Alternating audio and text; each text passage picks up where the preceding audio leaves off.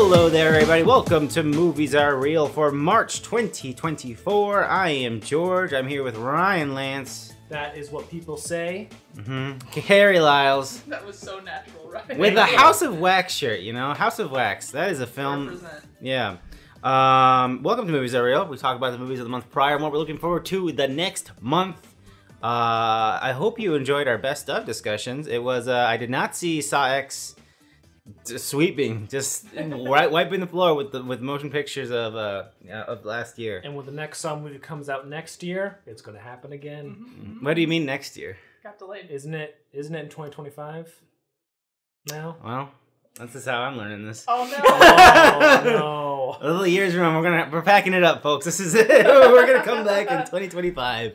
That checks out though, because I thought that was pretty ambitious. That they were like next year, so you knew you were gonna make another one, which I don't. Maybe they were thinking of the old days where you could just spit out a Saw movie. It's Halloween, so that means Saw. Yeah. But then like, oh, we tried on this last one. Maybe we should try. People's again. expectations are high now. We should probably. Okay, well, damn. I'm sorry, George. Guess the Crow reboot's gonna have to bring in all the money for Lionsgate. The Crow, baby. I saw a trailer for that the other day and I was like, huh. Yeah, That's a film. I've never seen the original, but I thought the song choice for the trailer was insane. The song choice is not. It should be like 2000s emo. Not since in the my RoboCop opinion. remake have I been as confused by a reboot. Yeah. Anyways, March. There's one movie that at the start of March everyone was talking about, and now at the end of March, actually we're recording this in April. I have a hard time remembering, folks, and that's Dune Part 2, the sequel to Denis Villeneuve's 2021 or 2020. Yeah. I can't remember when was the max every movie. Was that in 2020? That was 2021 because Okay. they tried to bring it back. Because at the end of 2020 they did Wonder Woman. You're right. For Christmas. And we were like, man. And we're like, whoa, a Wonder Woman for Christmas? I'm like, oh. I feel like in a few years, no. I forget about that movie, and I feel like I see moments of it, I'm like, what? This movie was so bad. What a fucking nonsense. Oh my god. Anyways, Dune Part 2. Not as bad as not as bad at all. But you know, not I would not compare it to Wonder Woman 1984. It is a better movie than that. So good job, Denny. Nice. So this is the second part.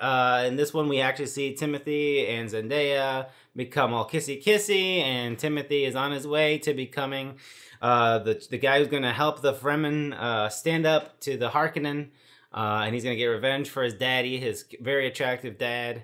Man, he looks. I watched Dune Part 1 again. Fucking goddamn, dude, Oscar Isaac. And so yeah, we have all the stars in the world in this motion picture. Yeah. Jesus fucking Christ. So yeah, where do we start with that? Let's start with the person. Who is the person most positive on Dune Part 2? I feel like we are the most lukewarm on this film. Yeah, I feel like all of us are like, that's a good, well-made film. Yeah. Anyways, moving on to the next subject. I don't have any passion for Dune. I wish I was, because, you know, I read the people who, like, really passionate about it. Yeah. And I like... Yeah, they're crazy about it. And I like sci-fi stuff. Like, I like the idea of it, but it's so rare that one comes along that I'm like, whoa, that's super cool. And I was hoping with this one that would happen, but instead, just the same was like, oh, I hate this stupid sand planet. This planet sucks. What do you mean every single book takes place on this planet? That's horrible. What a horrible place. Again, watching Dune Part 1 and they're on the Atreides planet, and I think it's shot in I think it's Ireland, but I don't know, but like the cliffside, and it looks very pretty. And I'm like, oh, we gotta go to this fucking sand planet. Yeah, Kara, you also is a film. Yeah, I'm just kind of whatever on Dune 2. It's yeah. Check it out. A fine film.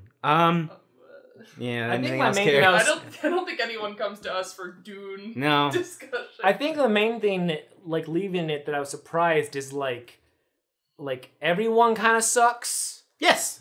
And, Yeah, there's like, no one to really root for in this movie. And, like, I thought maybe when I watched original Dune and didn't remember what happened in it, I just assumed because Kyle MacLachlan is great and, like, plays the nicest man on the planet in Twin Peaks, that, you know, Paul Atreides was, like, a good guy. He was a good liberator. But, like, in this one, he's just, like, an asshole Do you remember if he was as like no, in the first one, David Lynch very much played it like I don't know by his choice or whose choice was like no, he is a good guy. Okay. He is a good guy. Like we love that he's gonna lead us to war. Yes. That's cool. We all love him. We love that he taught us all the Kamehameha wave. We're all in these words. So yeah, that was my biggest surprise. Is like, this guy kind of sucks. Interesting. You're telling me the God Emperor of Dune is a bad guy? He's just a little mouse. He's just a little mouse. Yeah. So I feel the same way. I think it's awesome. I think it's cool as hell that so many people are having such a strong reaction to this high concept-ish sci-fi movie. I mean, it's kind of Star Wars, but you know, it's a new thing for a lot of people, and it's a long movie, and it's shot incredibly not traditional. Like it looks gorgeous. It's not a. I would not describe it as a normal movie. It is. It's got some fun ideas, but I just don't. I think I don't. It comes to for me. It comes to Timothee as Paul Atreides. I'm like, I don't care about this main character. I don't believe the relationship with him and Zendaya. Javiar Bardem is having a great time. I love that. That's pretty good. I don't care about the Harkonnen. Well, actually, that's true. I like Batista just fucking smashed that guy's head. That's pretty good. That's Batista. Yeah, that was pretty. He was just playing Batista. That wasn't the script. He was just gonna powerbomb him. But yeah, that's my biggest thing. I was not emotionally connected to any of the narrative beats in here. I was just looking at the picture, the pretty images, and I was like, I'm kind of done. But all that being said, like I am so like for like more Dune movies, just because like they're so pretty and so well made. As I understand, they get weirder. So that's another thing. I know at one point someone fuses. I know that a cover of one is like I think it's a Dune. Son. A Dune worm has like a man face, and like one of his sons fused with the worm. Yeah. I gotta see that. That is something that I need to see in my life. I doubt Denis will do that one. They'll probably move it down to like Brett Ratner, but even so, that'd be pretty. I would love a Brett Ratner Dune movie, and I think Brett Ratner did some bad shit. I think 100%. What was I gonna say? But then again, I watched him, but again, I was like, I don't know. I like Timothée Chalamet. I don't know what it is him in this character. He's got no personality. And Kyle MacLachlan, other than being Kyle MacLachlan, it's sort of the same thing with the other one. Other than he was really silly in that role. His little dog. Yeah, his little dog. Like I could tell from your steps or something, whatever the hell. So that's all you guys say about Dune. We think it's all right. Okay. I think that'll be the last time we talk about Dune. It's not me, but sincerely, people in this podcast have much stronger feelings about the next movie, Imaginary, from Blumhouse, and no one of consequence in this movie. I don't think, right? The lady who plays the I have spent my life learning about imaginary friends is also the lady who is the therapist in Split, which I thought was very funny. I thought about Split in a I was like, this lady just is a therapist for weird niche shit. I've been getting a lot of Anya Taylor-Joy in my feed for some reason, because people really like her, and it also she's in Dune. Spoilers. And it reminded me how I've been thinking she was in Split. Huh? Yeah. Interesting. That was her second big thing. Yeah, I was like, huh. After The Witch, Interesting. Yeah. Much to think about. Anyways, Imaginary. This is a new Blumhouse movie where we have a girl with a little bear, and his name is Chauncey. Chauncey. I was gonna say Toby, but that's Toby. That's the demon in Paranormal Activity. I know. A much better film. Well, you know, that's what you're looking for. So yes, we have our lead character here is a woman who is a children's book author and artist. I don't know what the hell the husband does other than he's a musician. Remember? You're right. He's a musician. He had to go on tour. Yeah, to go on tour. Yes. Jason Mraz ass. Yes. Maroon 5 outfit. Yes. And so they got a house. He has a family from a previous relationship. They're trying to make it work. She's the stepmom that came in, and the teenage daughter's like, fuck you, and she's trying to connect with the youngest, who has made friends with Chauncey. Who's a real bear. He's a real bear. He's a real guy. Carrie, what are your thoughts on this film? I thought this movie was hilarious. I love things that are about little bears. I love Blumhouse movies that are just crazy and stupid. It's this tier of like shit show horror movie is like my favorite thing in the whole world, and it made me very happy, and it was funny, and I have a little bear who I had bought right before going to see this movie, and he didn't have a name, and then I watched this movie, and now that bear's name is Chauncey. I think what I respect with this movie is it becomes like one of the fun Blumhouse movies like very late in the game, but like at that point it like dives like fully into that like wackiness that like this podcast is a huge fan of, and I just respect like how far like they went into like this very different direction that because it very well could have just been a normal like invisible creepy imaginary friend, you know, light spoilers I guess, but it goes in a different area from that, and that is very admirable, and it's up to the viewer whether it works or not. But I think for us, it did, in fact, in the way that it was. For y'all, speak for yourself. If not entertaining, I would say. Like, again, is this a good movie? I don't think so, but it is certainly entertaining from like the twists and like the bizarre stuff in that third act. My thing with this movie is that it's just too long. I was on board, but then it just refuses to end. And it's just like, what the fuck? Let me free. Release me. So yeah, I was having a pretty good time until it still wouldn't end. So my makeup plan was it could have been 20 minutes shorter. But other than that, I don't have too much against it. My favorite part was the fucking dickhead ass boy next door. Who's like, you want to do fucking drugs? Oh, right. I forgot about him. Yeah. He's pissed all over himself. I love the idea of going over to like a girl's house and then just you do drugs and wander her house without her while she's just watching TV. That's very funny.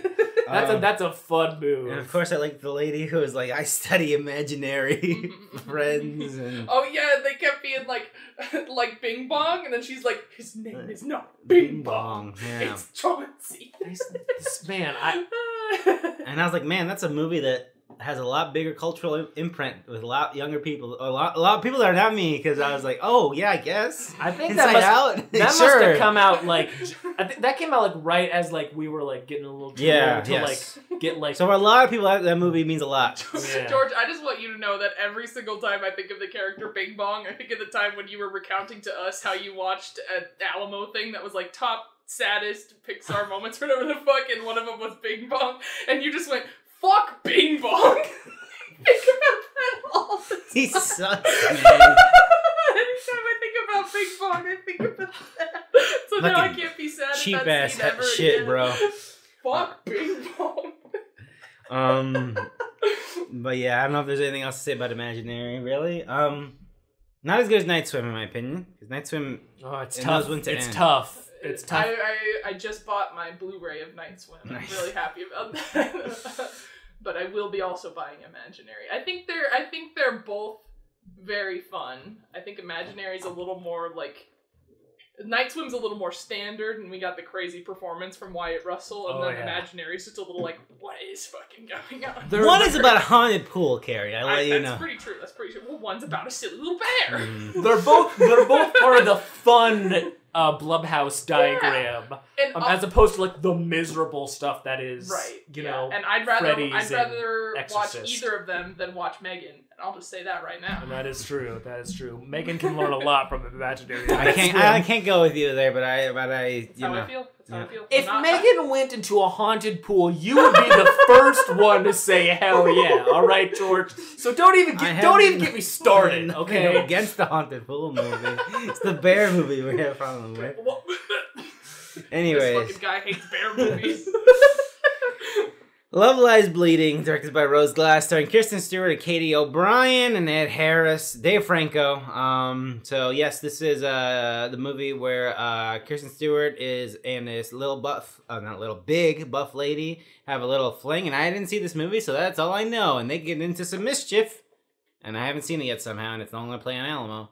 So Ryan, what'd you think of this film? As people might assume, I loved this. This was great. I cannot wait to rewatch it. Again, it just feels such like an authentic like crime thriller from the 80s. And I probably love it. Just with all of the the muscle culture of that era is like so specific, and it like really nails that super well, and that's such a big part of like one of the characters' main arcs in the film. And then also you have, you know, the Kristen Stewart side, which is this kind of you know, crime thriller thing that involves like her dad, who is in some shady business, and you know, these worlds kind of crossing over when these two characters, you know, meet and fall in love. And it's great. It's, you know, it's a great like natural feeling relationship between the two of them.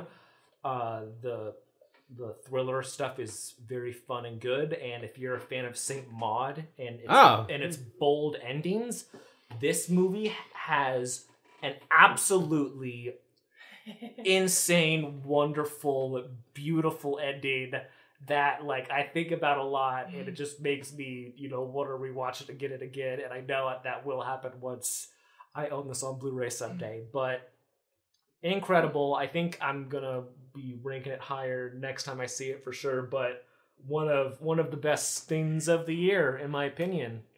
I think it's still playing at another theater, but maybe I'll watch it still. But Carrie, what'd you think of Love Lies Bleeding? I agree with Ryan. It's a masterpiece. I really liked it. The Kristen Stewart's really good. I really liked the muscle builder, Katie O'Brien. Yeah, I really liked her. She was really good.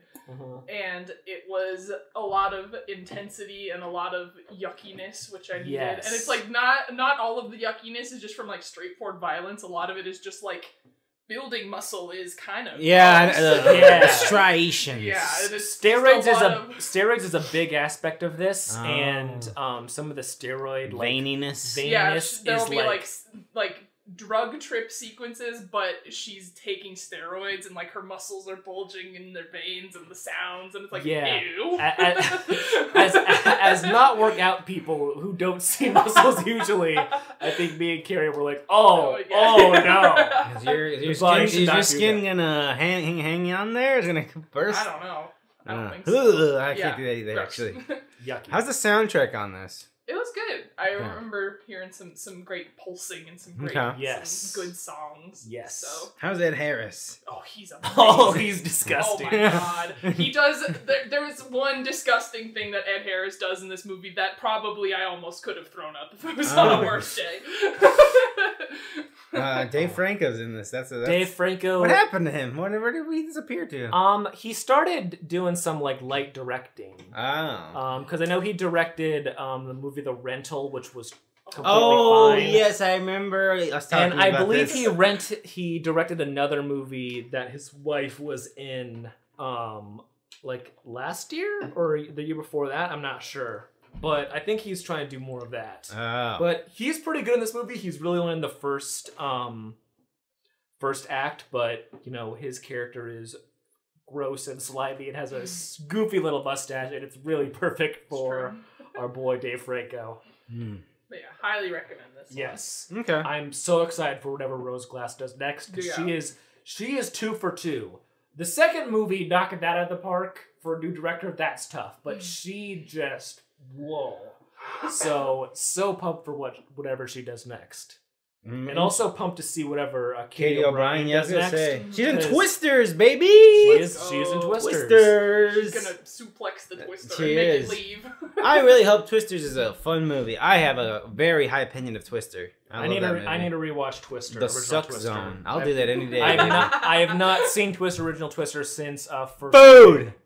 Food! I have no idea what that means. That's the first Philip Seymour Hoffman movie I ever saw, and that's a good one. He's pretty good in it. He's pretty good in it.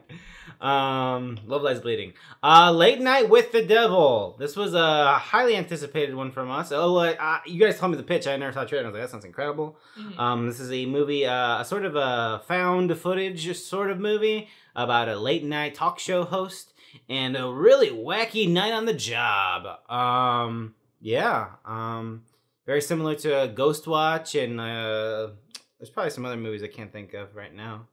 But yeah, Carrie, what'd you think of this? I thought this movie was awesome. I am a big Ghost Watch fan, so I had high expectations going in, and I really like David Dastmalchian, so I was excited to see him as the lead role. And yeah, this movie's cool. It's about this guy who is a late night host, and his ratings, they're going down. Yeah, he's up against Johnny Carson, which which would have been a tough thing to do at that time. And I believe it is Sweeps Week.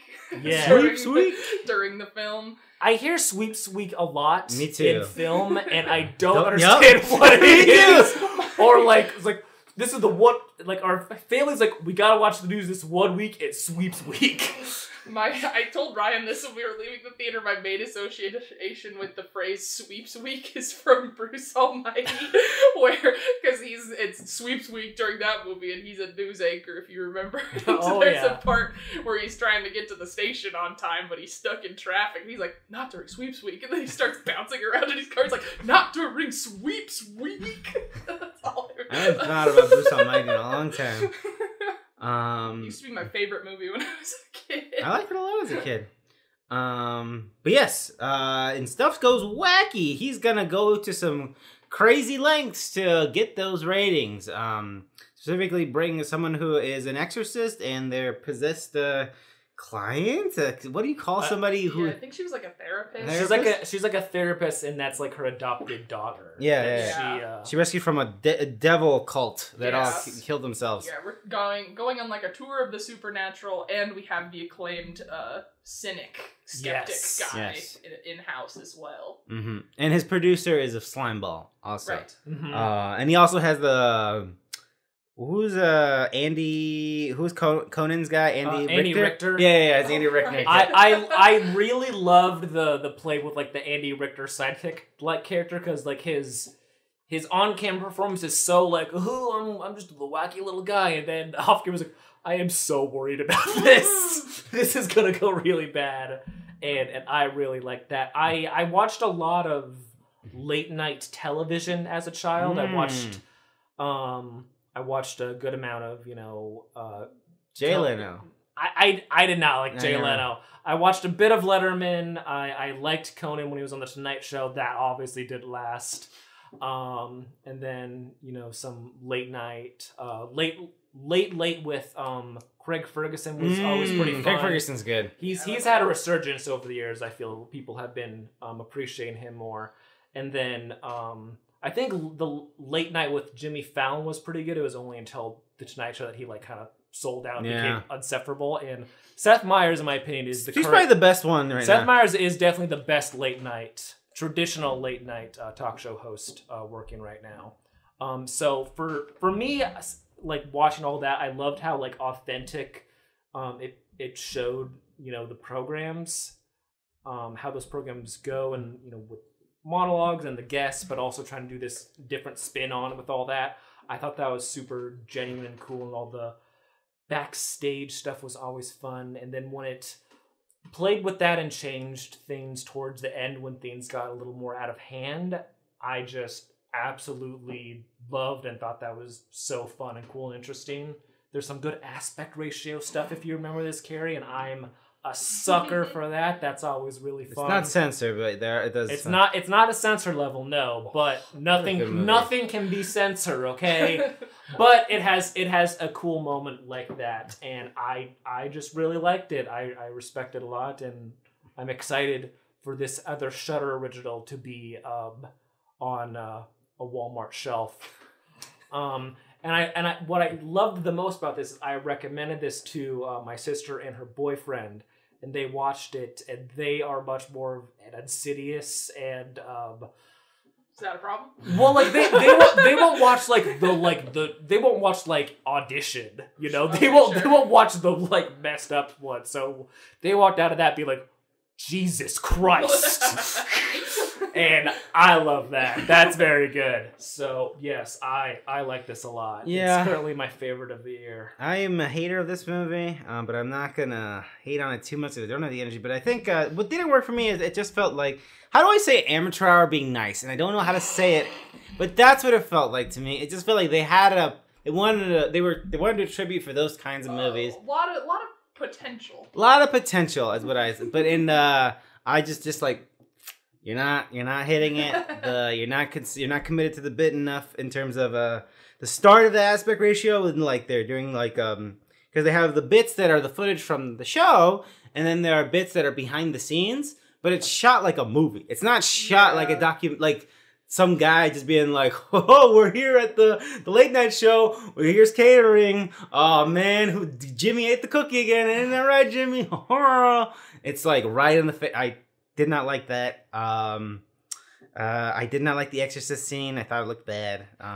Yeah, the worm is awesome. There's a worm in this movie. It's really a lot of worms in this movie, and that's phenomenal. That's my favorite part of the movie. But yeah, overall, I was like, not cutting it for me. And then of course there's the controversy that there's like AI generated images for the bits, which is a bummer. Which to me was like, you don't have the stuff. To me personally, I was like, you don't got it, Junior. So yeah, that was for me. I was like, it's neat. I'm glad I saw it in a movie theater. I would have disliked it a lot more at home, but watching it in a movie theater made it better. I think the lead actor, what has he been? Has he been in something else? He's been in a lot of stuff. He was Polka Dot Man in yes. He was in The Boogeyman. Oh, I didn't see The Boogeyman, so yeah. Again, I thought you were talking about Boogeyman 2003. Nope. I like his performance in Prisoners a lot. Yeah, I was gonna say he was in that too. But it's been so long since I've seen that movie. He's great and creepy and weird in Prisoners. He's a great creepy guy. Okay. That is his role, and he's really great in this. I loved seeing him like as the lead in something. Yeah, I think of him as like a Shudder guy because he shows up. He was my favorite talking head on that Shudder 100 scariest moments countdown. Yeah. He was great on that, and he's guest judged a couple times on Dragula, which is on Shudder now, and he's always fantastic as a Dragula guest judge. I saw his 4 favorite Letterboxd ones. I can't remember what they all were, but he was like, first off, the Muppet movie. It's like, this guy gets it. Yeah, I don't remember what his other ones were either, but that was so funny. But yeah, I wish I liked it more, but hey. I'm glad a lot of folks really dug it. Yeah, Late Night with the Devil. It's definitely worth watching once it's on Shudder. I don't think it's on Shudder yet. No, I think it hits the 19th. Yeah. That's what I remember. So yeah, boy, we've been going through these movies fast. We talked about Dune, we talked about Imaginary, we talked about Love Lies Bleeding, we talked about Late Night with the Devil, and now we're talking about Immaculate, baby. Sydney Sweeney, the most... If you were to believe in psyops, there's something about... No one has been talked about more in the last month, I feel, than this woman. Yeah. God bless her. I have no problem with her. But yeah, she produced this spooky nun movie with a director that she did an erotic thriller with that went on Amazon. I love erotic thrillers, and I saw a trailer of it, and I was like, I don't know, man. But well, love's a strong word, so I don't know. Yeah, but it was a sort of like I don't know if you got it. And at the time when I watched this movie, you're like, that was a fine movie. But then there's a movie that we can't talk about this episode, I guess. That I was like, that's how you do it. That's how you do it. That's how you're supposed to do that.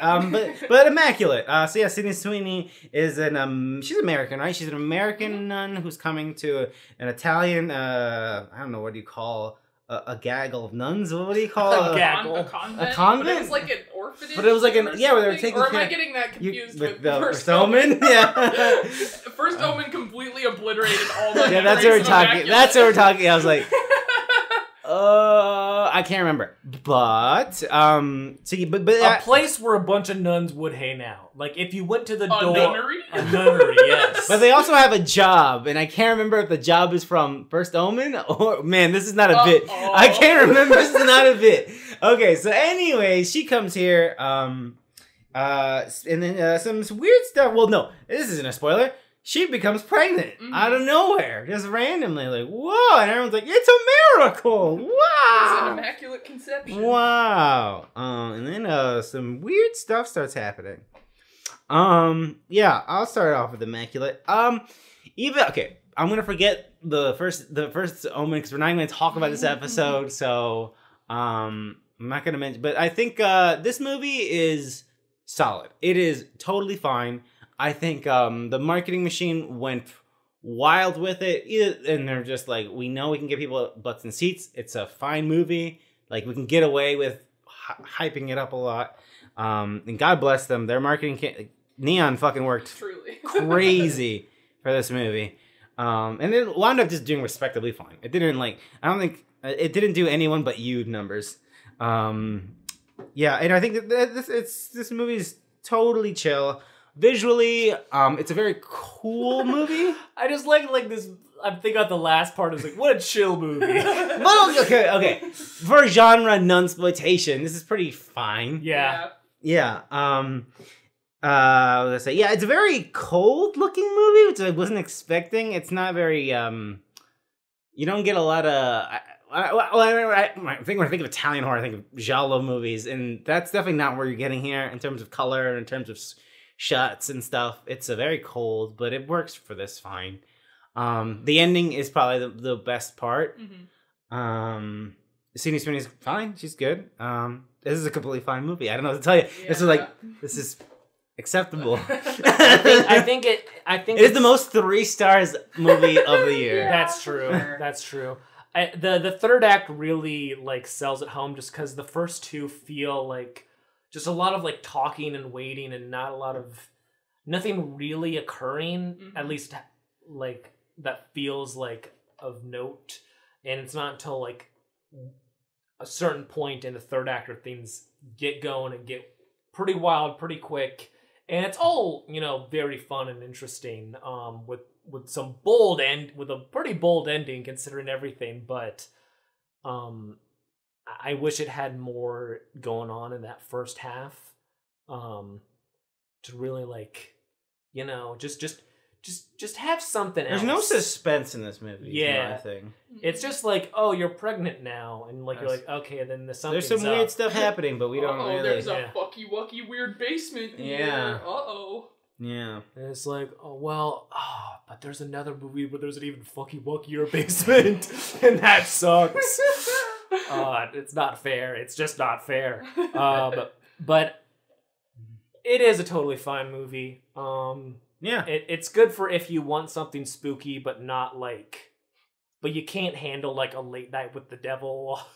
You know what I mean? But at the same point, I could see people at home maybe finding this a little boring. Maybe. Mm-hmm. Because of that. I think it's better at a movie theater just because it grabs your attention more. Mm-hmm. And at home, it's just like it's like, this is a drama about a nun. Yeah, Carrie, did you have anything to say other than it's fine? Yeah, it's fine. I liked the second trimester. Oh yeah, I walked away from that. Those were funny. And it didn't really pick up for me until the very end, as we've alluded to before. But yeah, I don't really. It's a good ending. It's fine. It's a good ending. It's an ending that I don't think I would ever. It's not worth it enough for me to sit through the rest of the movie to get to the ending. And I'm the most, like, I'll watch an entire ass movie for one part that I love. That's very me, but this one I don't care enough about what it does achieve to watch the rest of the boringness. But it's still a good movie. It's just didn't quite take it there. I wish it was a little weirder. I wish there had more characters and more actors who are interesting and could stand out. Everything's kind of just like... it's fine. And I'm sure that erotic thriller made by them is fine as well.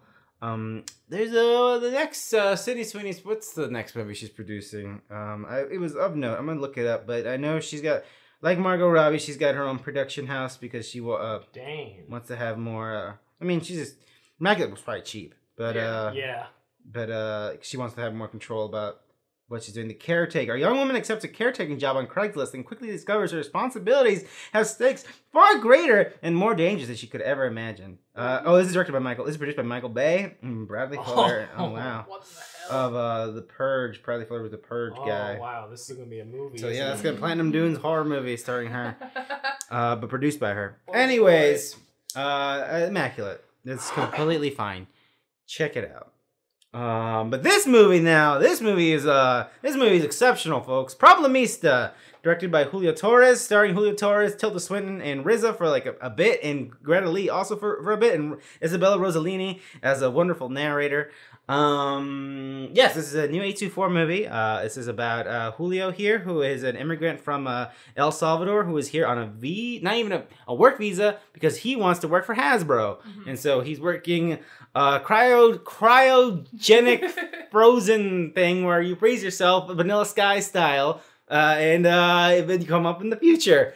That's what's giving his work visa, and then he loses the job because he unplugs the thing, and now he's got to find someone new, and turns out Tilda Swinton, who is an eccentric art curator, is his one hope of getting it done. And this movie is fucking amazing. I love this movie so much. It is so funny. It is so unique in terms of vibe and pacing, and Julio is just so good at just deadpan jokes. I was like, oh no. His oh no's is just incredible. Oh no. Just his little funny dainty walk. Just a wonderful soundtrack that elevates everything. And then Tilda Swinton is just on another fucking level. If there was ever a doubt that this is one of the best actresses of all time, she is transformative as a woman who has 5 million flashlight apps on her goddamn iPhone. Just that is my favorite bit. That makes same here. She has her photo all the time, and the flash is literally always she on. always has to charge her phone. But then she doesn't notice. She like notices finally at the very end because she turns her phone. She's like, wait a minute. Then she shuts it off at like the end of the That's why she's always got to charge her phone, folks. Just she's so perfect. So much subtle jokes, and it's just, again, I guess I haven't seen any comedic stuff with Tilda. I mean, Wes Anderson's it's on the periphery. It's definitely deadpan. Dr. Hickenlooper is, a little silly. But this is just like, man, she's just incredible. Just unbelievable. She's so funny. She's just, again, I didn't even know it was her for the longest time. And it's just crazy. Just so many good widgets. FileMaker Pro. Oh my god. I think I told Carrie this, but for my last job I used FileMaker Pro a lot. And seeing my life story projected on cinema for the first time, just like it's really, feels good to be seen in art, It's incredible. that just made me think, because Ryan told me that, and I was like, oh, that's a real thing. I have no idea. That's just not a part of my life. But it made me think of in Booksmart when the pizza delivery guy was like, why would you order 2 half beef, half cheese pizzas and not just 1 cheese and 1 beef? That was the most seen I had ever felt about my job in a film. So I'm glad you got to have that moment. Thank you. This movie would be like, no one knows FileMaker Pro. It's just incredible. Yeah, Carrie or Ryan, I don't know who you. And just like part of that is like what I respect at this movie is like it talks about like the world and like such a like he wants to work at Hasbro, and they kind of shit on Hasbro, and like they just say Hasbro. They're not like big toy company.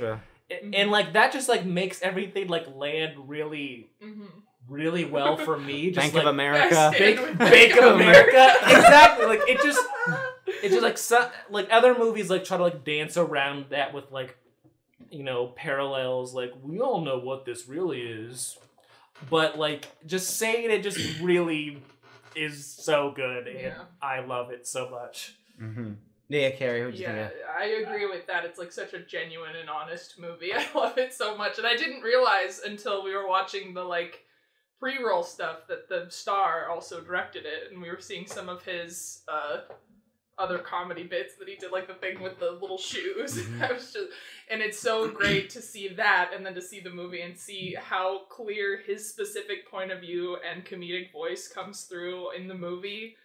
And I really love stuff like that. And I love it's got a lot of surreal, weird kind of, what's the word? Like fun realism, but surreal. Yeah.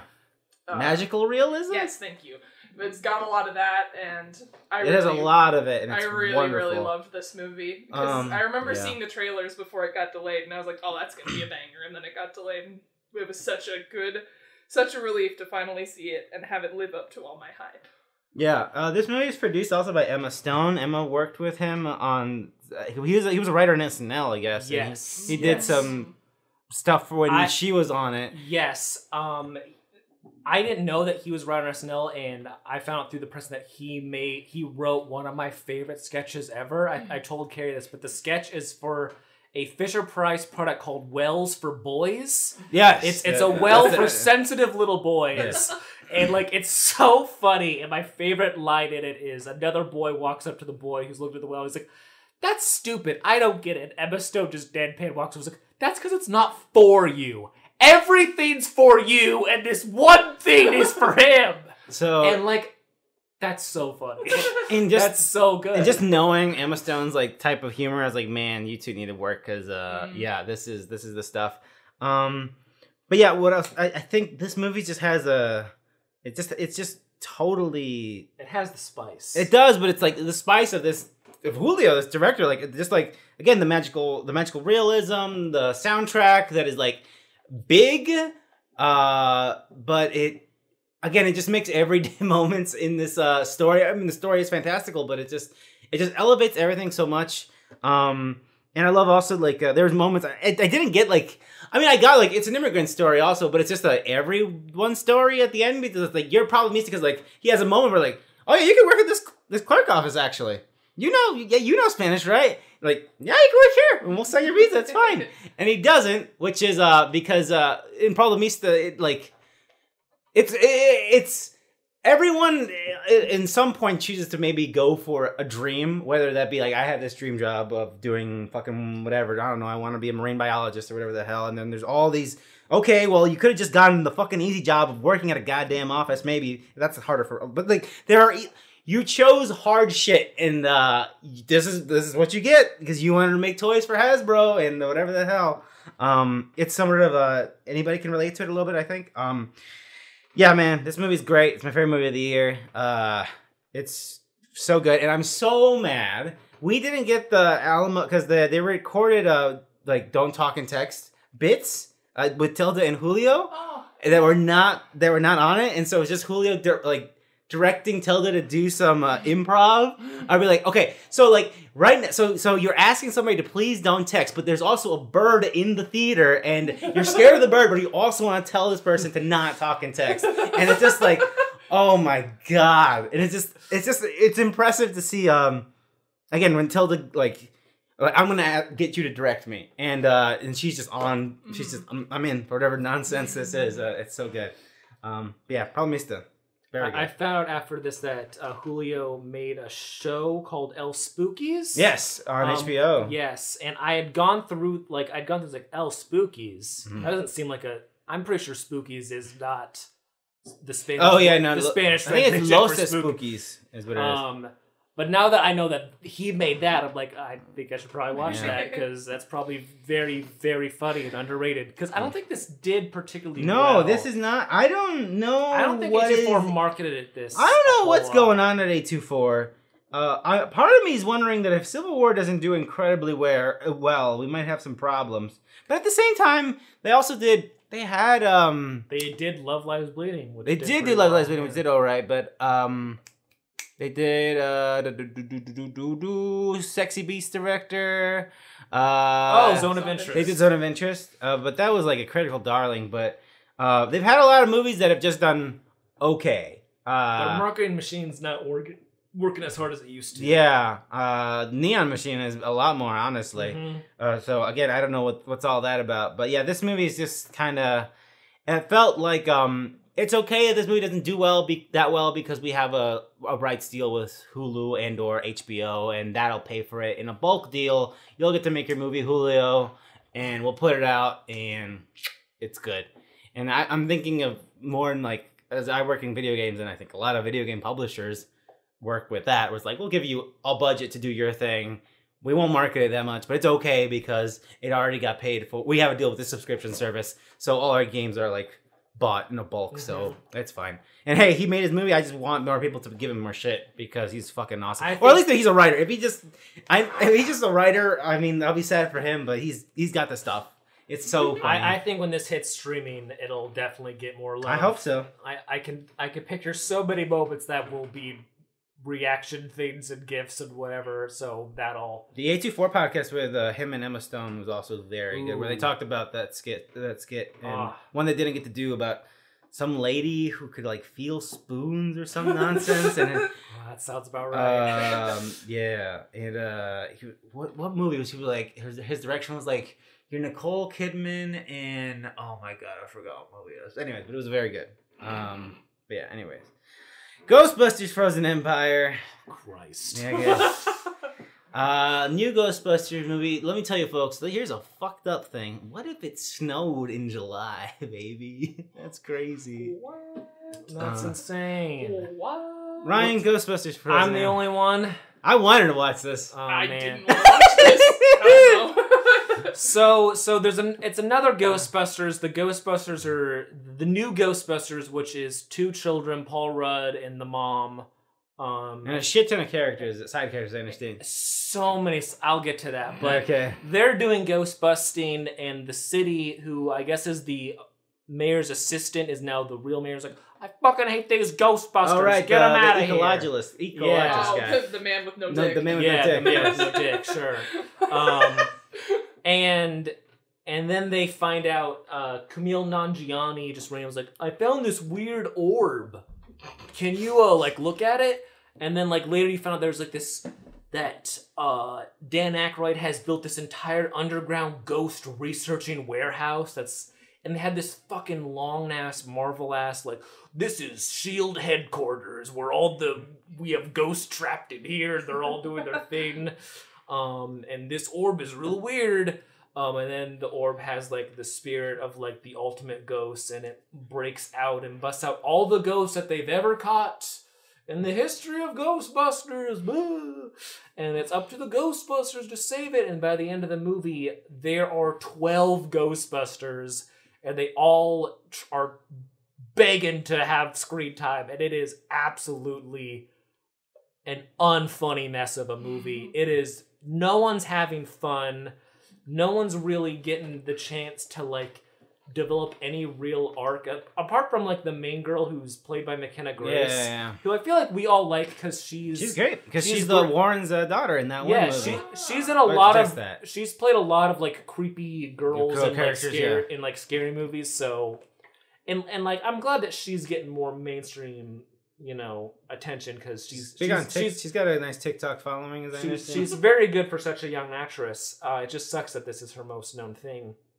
But it's just not funny or like interesting because it's trying to be like a big summer blockbuster movie, and then like it's treated as if this is how Ghostbusters always was, and like no, they weren't. They're like the bit of Ghostbusters were like they're these scientists who want to like research ghosts, and by the end of it they're just rat catchers basically. That's the bit. But in this one they're all like, oh, we have our drone catcher things and we all our big laser things and blah blah blah blah blah.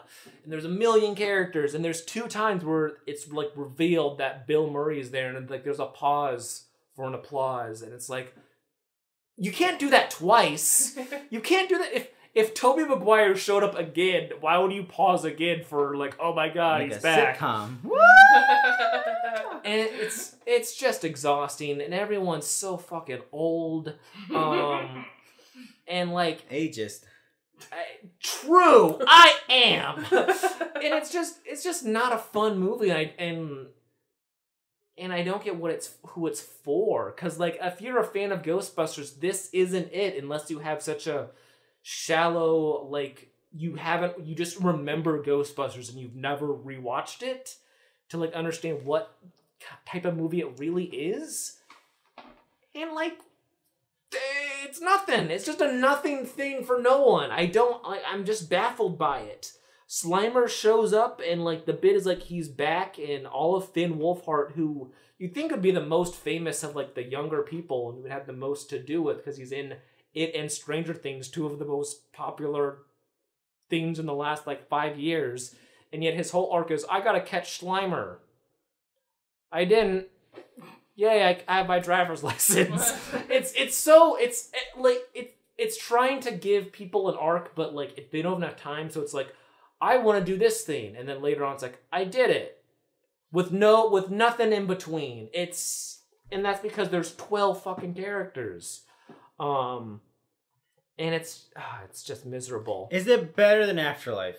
Because I think it might be. Yeah. I guess. Yeah. Well, Afterlife felt more focused on like at least the core 4 people. Sure. But like this is trying to juggle everyone else too. Because it's trying to make characters when the old people don't want to make Ghostbusters movies anymore. Yes, none of them want to be like Bill Murray clearly does not want to be there because he has 2 seeds, which could have just been filled with him on a separate day because he's pretty much just has his own shot basically.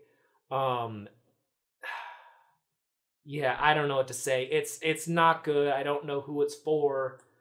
Ghostbusters fans, I guess. I guess so. There's a lot of them. But like my parents are Ghostbusters fans and they didn't like it. Yeah, my mom didn't Really? like it either. Yeah. Yeah, my dad said it was terrible. Wow. He said it wasn't funny and he regretted seeing it. Wow. I was looking for Very the negative text my mom sent me. She said, Ghostbusters was okay, but not that great. You're not missing anything by not seeing it. Or like the flat, smile. And I think I put this in, like, what made me, like, annoyed is there were some people leaving the theater who, like, really loved it. Because I was waiting for family in the bathroom. And, like, one bit in this movie is, like, the Stay Puft Marshmallow Man. There's, like, all these little ones running around. Mm-hmm. Not explained. They're just around. They were in the last one though. Also, the little ones. Yeah. I don't remember. They this were in at all. Walmart. I didn't see it. I don't remember this, but now they're just like everywhere. I believe you. And like as I was leaving, like I heard like 3 different people like, those little marshmallow guys were so funny and cute, and it's like, oh my god, we're so dumb as a society. We're so dumb. We're so entranced by like the smallest thing in life. Come on, Ryan. It's hard out there. It was created by a studio to Let them like the marshmallow It was guys. It's so it's just manufactured cuteness that's like Bing Bong. I get what you're saying. No. Bing Bong's fine. I have no problems with Bing Bong. How do you feel about porgs, Ryan? Porgs are awesome. Porgs are great. What are you talking about? Porgs are awesome. Different strokes for different folks, Ryan. Listen, but this is just like the epitome of that, where they just exist for that, and they're nothing, and it just sucks. Everything sucks. Stinks. Oh, And you know, and I hate the Ghostbusters. Ghostbusters are terrible. These new movies make the first one suck more. That's how bad they are.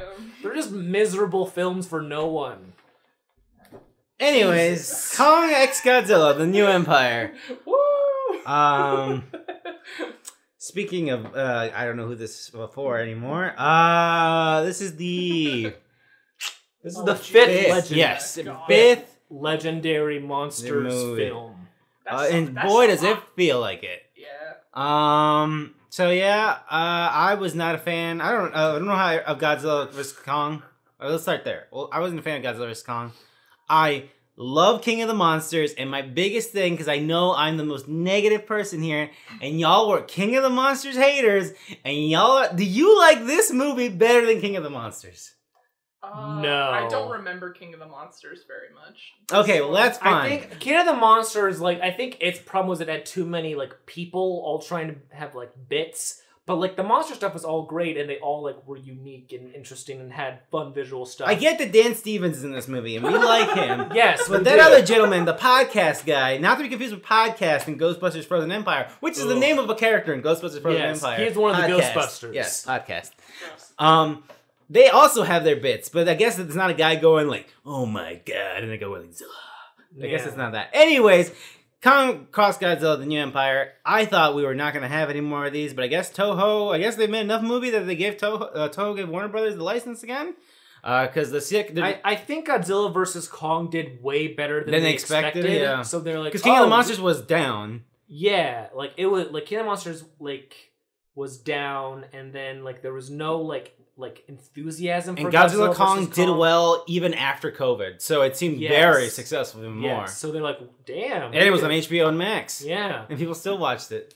So, but yeah, because Monarch is getting a second season as well. Anyways, Godzilla and Kong are a thing. You know, Kong's down there and Hollow Earth, which should be a lot more cooler than I think. Every time But George, what if there was a more Hollow Earth? Oh, we'll get to that. And Godzilla's up, and Rebecca Hall. I forgot Rebecca Hall was in that movie. And Rebecca Hall, I'm sorry. This haircut is awful. It's awful. What happened? What happened to the game I loved? How can you massacre? I think she wanted to differentiate this the I'm making money on this movie, Rebecca Hall, and this is a good movie. Or maybe Rebecca Hall just likes short hair now, and she like, I'm not fucking waiting to grow my hair out for this fucking movie. I'm not wearing a wig. Exactly. So whatever. Anyways, I forgot Rebecca Hall was in Godzilla vs. Kong. Mm-hmm. She's here now. She's the only star. I'm sorry, Dan Stevens. I mean, I like you, but come on, man. You're not a star. Come on, man. Everyone else is... Ken Watanabe, gone. Sally Hawkins, she got smushed by a fucking pole. Millie Bobby Brown? No idea. I have no clue. Oh, every name that you're saying, I'm like, wow, I don't remember. There were so many celebrities in this movie. None of them are here anymore.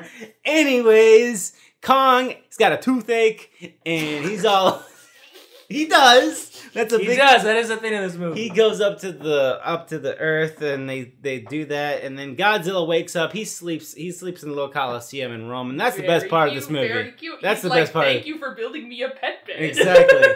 And he wakes up, and he's all like, "Whoa, I heard something. What's going on?" And he goes out and investigates, like, "Hey guys, Godzilla's moving." And so they got to figure out what's going on with that. And so they're like, "Let's go to Hollow Earth, see what's going on." There's more monkeys down there, and the monkeys are fucking... They're in there, George. Lanky Kong's down there. He's pissed. George, there's a little monkey. Carrie, you hate Planet of the Apes. Why do you like these monkeys? Because they're silly. They're not self-serious and being like, don't you care about the monkeys? They just don't talk. They're just so fucking like, oh, I'm moving these rocks all day. Yeah, it's funny. I don't want to watch a fucking boring ass, we have to build a civilization because we're the new humans and you care so much, don't you? I don't fucking care. How are you getting bossed around with this punk ass fucking orangutan? What is wrong with you people? Monkeys. Listen, George, let me be smooth-brained for once, okay, sure, George? Okay. One time. How dare you? This is manufactured by fucking whatever the hell. Okay. I do not have a high opinion of this movie. Anyways. I mean, I just had a ton of fun with it, so I inflated my rating for goofs. But, like... There is a part of this movie where you see, and you can see Carrie adjust the rating up 2 more stars. It's like, this is just the Carrie rule. I have no choice, of course. Listen, I apologize. I am not going to continue to pretend to have good taste. I'm just going to be myself. I'm not going to lie that this movie has I just don't understand how this is the one you like the most out of all of these. No, I don't like this one the most out of all of them. Okay. I like Kong Skull Island the most out of Oh my god, what a good fucking movie. I'm sorry, Ryan, I interrupted you. But that's the other thing. Remember that we made a fucking good-ass Kong movie that looked visually stunning, that had John C. Reilly on it, that had Tom Hiddleston, that had fucking creatures that had like skull heads and then look like fucking freaky as shit. But what if instead we just made more monkeys? What if we just made the Quantum Mania of Godzilla movies? That's what this fucking is. Fuck this movie, man. What happened to the game I loved? Everything this movie has $50 million less of a budget than the last Godzilla vs. Kong movie, and boy can you tell, because it looks like shit. It looks so bad. Oh my god, go ahead, Ryan. Sorry. No, I'll say that this movie has like some fun action moments with mostly Kong, because it's mostly a Kong movie. It is a Kong movie. It is a Kong movie. I don't understand why Godzilla has featuring Godzilla. Yeah. And like he has some fun stuff, but like there's so much waiting and talking between that, and not even just between people like reacting to like what they're seeing Kong do. It's like Kong talking to other monkeys like that's like, fine. I'm fine with that. Because then otherwise it'd be what Carrie does not like, which is... No, like, and like, I get that, but like, there's a lot of it. And I'm fine with that if I had any emotional stakes. When you have so much of like Kong in like a big like underground world talking to other big apes, it's like, oh yeah, these guys are like bigger than like the Empire State Building. Like, there's no scale That's anymore. True. Like Quantumania. There's zero scale in this movie because for the most part they're just underground, and like when they do go above ground, it doesn't matter because they flatten the city immediately. So it's like, okay, they're just big monsters. And like that's what's fun about a monster movie. And that's the best part of the movie. Yeah. When they get to the end. Yeah, but like in a monster movie, the best part is like seeing these big towering things and the scale, and you know, fucking Cloverfield destroying the bridge and fucking Godzilla destroying Tokyo when it's already destroyed. That's great. In this one, it's just CGI fights around nothing, which takes away a lot of that. And this movie made more than Godzilla vs. Kong, I think. That is a big shame. What is wrong with you people? Oh my god. I can't. And plus, like, some of the and like this movie goes hard on like trying to make more lore for like Godzilla. Nobody and, like, stuff. fucking cares. This movie doesn't give a shit. Rebecca Hall goes into this fucking tomb, and suddenly she knows all the history, all the story. No, she was just looking at the things on the wall, George. It was all why there. Rebecca Hall? Seeing this movie, I would think Rebecca Hall is one of the worst actresses ever, and that's a shame because I fucking love Rebecca Hall. But the problem is that she is acting. She's trying. Why are you trying? Stop trying. No one else is trying. You cannot make this So when script she work. talks, it feels like every line she says, it's like for a trailer. Like, it doesn't feel like dialogue. It feels like stuff from a trailer. It was prophesized that the Godzilla came and Mothra would come back. And why bring Mothra in this bullshit? Mothra didn't do anything wrong. I'm so confused. How Mothra? Did they make a new Mothra? Yes, it rebirth. That's fine. I'm fine with that part. But like how? It's just rebirth. You know, Mothra's forever. It's a Mothra's bug. forever. I know, but like how? That's How fine. did they do that? That's fine. Mothra's forever. How did That's they fine. just like daughter do the ancient chant Mothra? I'm and fine with Mothra appears. Like okay. Well, they didn't whatever. sing, and they usually sing. They have a That little is true. song. I know, but like they can't just start like randomly like start. I like, was fine with that part. do some Godzilla. For the record. When they pull from like Godzilla and Toho lore, like loosely, it's like you don't. Deserve Okay, that's this. fair. Also, it you is don't very deserve like, this when you are trying to do your own. Like we're gonna make our own King Kong lore. There's no fucking King Kong lore. The movie is. Oh yeah, what happened to Skull Island? Oh, there was like a really bad storm. Don't worry about it. It sucks. What happened to that director? What happened to John Voight Roberts, whatever his name is? I think he started working on a Metal Gear movie, and now he's in hell forever. And now he's in a hell limbo for that because Okay. he wanted to do that, which sucks. But listen, he'll be free. I love him reacting to like negative reviews of Kong Skull Island. Have you seen these? No, I have not. He did a breakdown of the cinema sins of it, like on Twitter. And it was like, I don't normally do this because like I know these are for fun, but people do not take these for fun. And here's why so many of their things they call sins are actually just nonsense for people who don't understand how making a film works. And it's an insane thread, and it is absolutely incredible. I would highly recommend reading that. Anyways, take Godzilla out of the hands of Adam Wingard. I'm sorry that I had You're Next on my top 4 for so long. It was... That's okay. Things change. Shout out to Dan Stevens, though. I like him. He's in something else coming up. I don't remember. Abigail. Yes, he's in Abigail, yes. Oh. I like him. Speaking of Abigail, that's not the next on our list. But that is a movie that's coming out in April, right? Yeah. No, but we won't. We can't talk about that. The First Omen. We have seen The First Omen. We will try to keep the passion of The First Omen alive until the next episode. I'm thinking that won't be too difficult. But it is a good movie that you should watch right now because I feel like it's gonna bomb, and that sucks. I told my coworker to watch it because he was telling me that him and his daughter like to watch horror movies, and I had talked to him about it before I was gonna go, and then I saw him again for the first time today, and I was like, I saw it and it was amazing. And I told him about another movie that this movie pays homage to, and he hadn't heard of that, and I was like, you gotta fucking watch that movie. So I ended up recommending that movie to a coworker today, so we'll have to report back. Side note to The First Omen and relating to Possession and relating to Sam Neill, who was in Possession. I saw The Omen 3. That movie sucks. Don't watch that.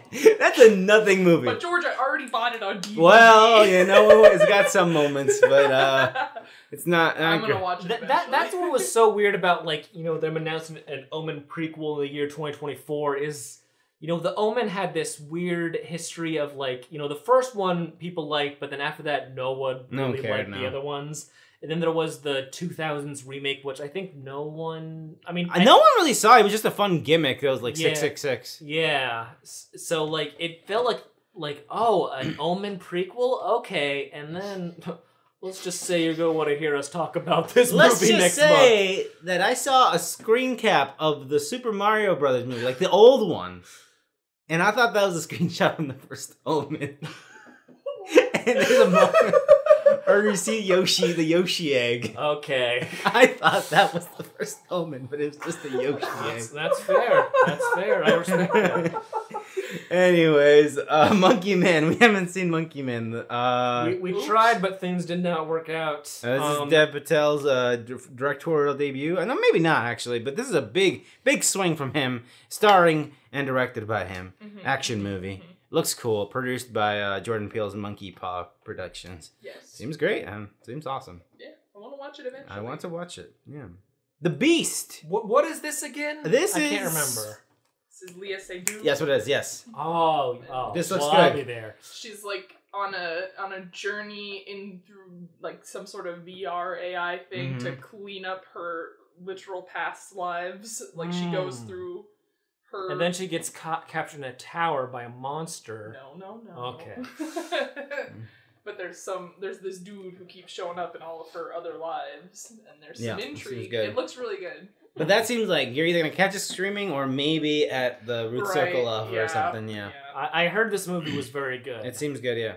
And you made a Beauty and the Beast joke, but did you know Ryan Liz who was in a Beauty and the Beast movie? She was. Did you know who else was in Beauty and the Beast? Dan Stevens was the Beast. Oh, and which one? Right. The live action. The live action one. What one? What do you mean? What live action one? The one with fucking Hermione. Oh, really?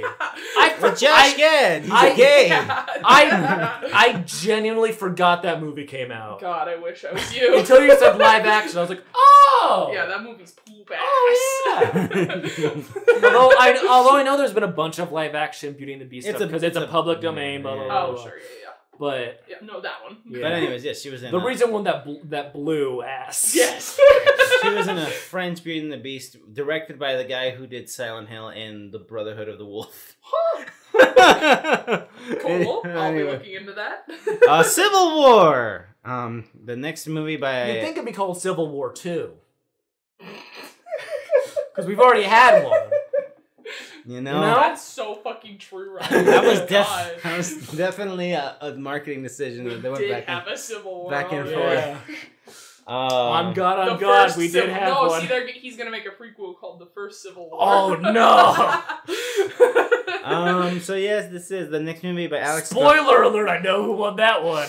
The next movie by Alex Garland, who has been put in director jail ever since Men. I feel. I put him in he made 2 movies that I absolutely love, and then he made Men, and I was like, oof. Yeah. So what are our thoughts on Men now? Because not good. Not I a good haven't film. seen it since then, and I think I want to rewatch it. But I don't think I would gain anything new from that movie. Yeah, I mean, I don't think so either. My thoughts on Men are Jesse Buckley, good. Yes, that is true. The effects in the birth sequence still cool. Overall movie dumb. She's gonna be in that Frankenstein movie from Maggie Gyllenhaal, which that'll be fun. And they posted a photo of Christian Bale as the monster, and he looked like Suicide Squad Jared Leto. I was like, ooh. Now we're talking. All right. Now we're talking. We'll see. Isn't Jessie Buckley also in something else coming up? I saw her in something. She's in a movie that's out right now called Wicked Little Letters. Yes, with that her movie. And Olivia Colman, which which my mom went to see, and I'm like, I want to see that real bad. So me and my mom might go see that in the coming weeks. Okay, I hope it's good. I just saw her. Yeah, I was like, it's really middling, but we'll see. Civil War. Yeah, I don't know. I have no idea how this is gonna land, but I have no idea. We'll see how this goes. We might see it tonight. Maybe it's late now, so probably not. No. We'll see. Damn it! Sting. What's Sting? It's a spider movie. It's a spider movie. Spooky. A mean spider. A spider who's not nice. But like in a mean way. Oh, okay. Like he's mean. He's not nice. I'm gonna have to look up. Like he would go out of his way to hurt you. I would assume. I've only seen the poster, which is a lady in bed and like a big spider behind her. What is this Netflix bullshit? What is this? Well, I will tell you, it's a movie about after raising an unnervingly talented spider in secret, 12-year-old Charlotte must face the truth about her pet and fight for her family's survival. Heard that it's bad. This seems bad. but I put it on the list because I was like, I've heard of that. Okay, well that's something. Staying. Spider. Sasquatch Sunset. A movie y'all have already seen. Yeah, we saw an early screening of it. Bizarre watching that movie with the full audience, but you know. But yeah, it's just a movie about some Sasquatches moving through the Pacific Northwest, I assume, and trying to look for more Sasquatches. The People's Joker. I am so excited for this movie. I don't know anything about it other than it. Sure, it looks. So this was a Kickstarter movie Yeah. to make like a Joker parody movie written and directed by a trans woman. And from my understanding, it's supposed to like reappropriate that Joker like origin to like mirror this woman's story in her life. So very cool. It showed one time at like a film festival until Warner Brothers like shut it down. And now, you know, they found a distributor and they're saying the legal parody, I think is in the header now, for this movie. And I've heard it's crazy and wild and very good. And I'm excited for it. We gotta have at least one good Joker movie this year. Abigail. I'm gonna be real with you. Let's fucking go. I'm sure it's fine. I'm tired of this trailer. That's fair. But I'm sure it's fun. It's gonna be a fun movie. It's got Lisa Frankenstein in it. Mm-hmm. It's directed by the Ready or Not and Scream people. It's a vampire ballerina. Looks silly. Looks pretty fun. Good. Looks pretty good. So yeah, now we'll see how that goes. Speaking of trailers, I'm fucking tired of. Christ alive. Again, it feels like a fake movie. This man is a parody of himself. I hate this trailer so much. The thing I hate the most about this trailer is I feel like the direction that Henry Cavill was given was to be like someone told him just like, you know, go crazy, go wild, and all he can think to do is like wave his tongue around, and I'm like, God, you're so annoying. Like, I don't hate Henry Cavill, but Henry Cavill post Argyle and now in this trailer, I'm like, it's difficult. It's difficult. But yeah, this is just a parody of a Guy Ritchie movie, I feel. Because his movies are all about spies and being a little different. And again, having the most long-ass name, like, again, Operation Fortune, Ruse or fucking whatever the shit. Ruse de Guerre or The Gentleman. I don't know. I don't like Guy Ritchie because his movies are all the same now. Anyways. Rebel Moon Part 2, The Scar Giver. Boo! Next. You say that like you're not gonna go home and watch it. Yeah, I'll watch it eventually, but boo. I'm excited. Challengers is finally coming out in April. The Luca Guadagnino's movie about 3 tennis players in a weird triangle of I don't know what the fuck. I'm excited. It looks like it's gonna be fun. Looks fun. Looks like something. Yeah. Luca makes good movies. He does make good movies. So yeah, that's April. He'll finally make people like tennis. It's about time. Finally. Someone noticed that it was like, Mary Jane, the actress, did the tennis movie after Spider-Man. That was a thing someone noticed, and I was like, oh yeah, I guess. Oh yeah, because Emma. Yeah. Oh. The Basis of Sex. Did that, yeah. Which is a movie I forget existed. Yeah. Anyways, Ryan Lance. Whoa. Where can people find your opinion about Guy Ritchie movies? You will not find that anywhere on the internet, probably, because of Rock and Rolla and Aladdin, a movie I forgot Guy Ritchie directed. What about King Arthur: Legend of the Sword? That's so true. He did do I that. do have opinions on that movie, and it on Blu-ray and digital somehow. Not somehow. Carrie did this to me. You're welcome. It's a curse, and I'm physically unable to give the Blu-ray to other people. It keeps appearing back in my possession.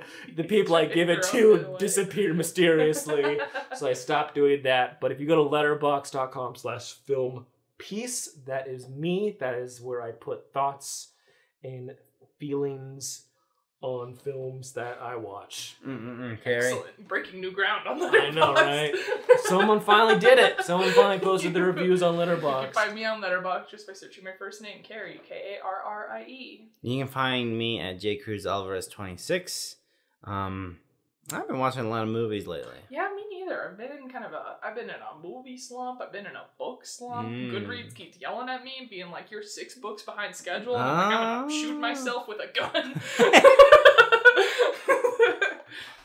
Is Goodreads turning into Duolingo a little bit? Where No, it doesn't like hound me. Okay. And I don't have a widget. But every time I go on Goodreads and look at my little challenge that I set for myself, it's hurtful because it doesn't have any condescension. It's just matter-of-factly letting me know that I'm 6 books behind schedule, and I'm like, great, Just letting you know. Thanks All for right, the bye. Your greatest enemy is yourself. I know, right? Well, until next time.